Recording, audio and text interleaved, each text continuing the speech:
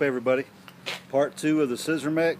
It's finished, other than putting it where it goes and putting the head back on it, but everything's bolted together. It's all been cleaned, it's been painted, cylinders on it.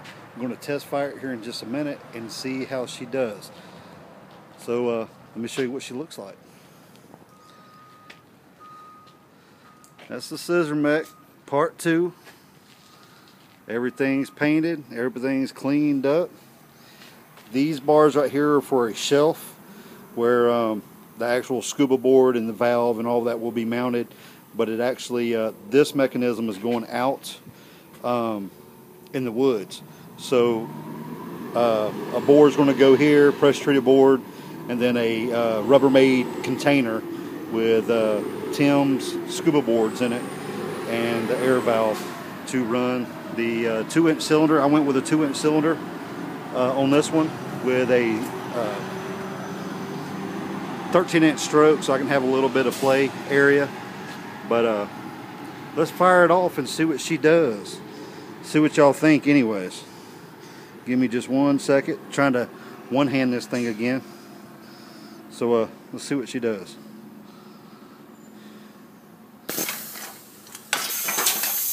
Of course she's not mounted, so I don't know why I keep saying she. Don't make no sense. But 7 foot of movement. It does go out about 7 foot. As you can see, it's all nice and green. Matches the tree line. This is at 60 psi, so it's moving good.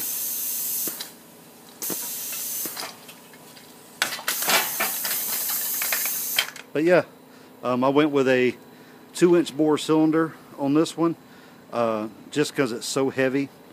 And if we decide to put anything different on it in the future, we shouldn't have no problem of making it work. But nice, pretty painted paint job on it, but pretty green. Never mind all the other junk and trash laying around. But yeah, frames painted. I think it looks pretty good. It came out pretty good. It's got my swivel neck up here. This is one of the swivel necks that actually came with the casters. So yeah, she can be sitting outside now and be good to go for the weather. And I will post another photo or another vlog video, whatever you want to call this, once I get the big head on it. Now this big head, we bought it from Transworld. We actually ordered 2 of them. One's going to be at the kiosk area and one of them's going to be on this. I cannot remember who we bought it from, but we got it from Transworld. We ordered 2 of them, and they kind of match what we already had for a on our business cards and our flyers and stuff. So pretty close to it. I wish I could remember the name of the company that we got them from, but I will find out and I'll let y'all know. But it's all foam. This thing weighs probably 5 pounds, and it's about probably 5 foot tall by 4 feet wide.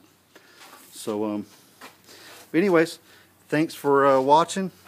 Let me know what you think about this scissor mech, and I greatly appreciate it. Stay scary, and see y'all later. Bye.